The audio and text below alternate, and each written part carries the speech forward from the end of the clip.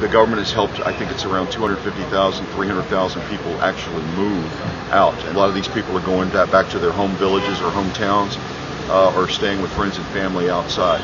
Others have gone into spontaneous settlements, hundreds of them around town. And those will have to be regularized. Basic services will have to be provided, and there are plans that are being undertaken now under the direction of the United Nations with all of the partners going. So, and then there's the people that are staying. So, and doing it in their areas of their homes, or either in their homes or around their homes. And the process of reconstruction is really already underway. I mean, people are trying to fix up as best they can, either where they temporarily moved to, or where their homes were, and trying to make them habitable. So all of this is happening at the same time. So will there be a call for more of these plastic sheetings, or?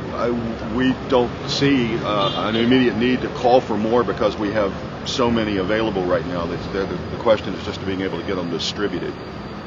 So there's thousands and thousands and thousands of rolls of plastic sheeting, but this will be not the only solution. This will be done in complement with local materials, frames, doors, things that already exist.